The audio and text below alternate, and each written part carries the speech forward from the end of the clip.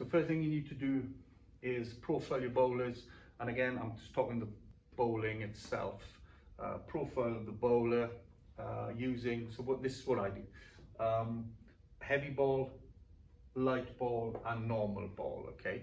So you measure the ball velocity of each of those, and from those you can measure the discrepancy, the percentage and the discrepancies between the heavy and the light, and that tells a story.